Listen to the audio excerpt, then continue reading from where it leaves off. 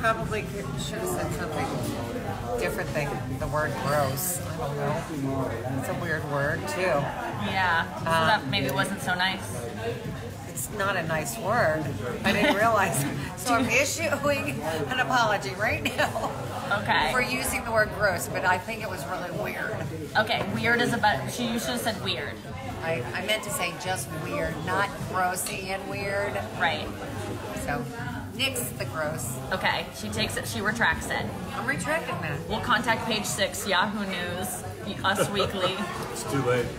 New York Times picked it up. Yeah, that's next. Oh my God. Nikki Glaser is demanding her parents apologize for their bad take on Julia Roberts' interaction with Travis Kelce at Sunday's Taylor Swift show in Dublin, Ireland.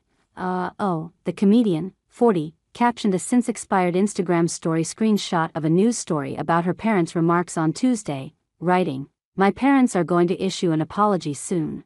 The controversy arose from Nikki's, who defended her jokes at the Tom Brady roast, Mom Julie and Dad Edward reacting to footage of the Steel Magnolias actress, 56, affectionately touching Kelce's, 34, chest while talking to him. "She's so gross," Julie said, adding that it was weird that the actress was itching the athlete's chest. Edward agreed, saying that Kelce was trying to get away from Roberts. "She's trying to French kiss him right now." Julie went on, adding, "Just kidding.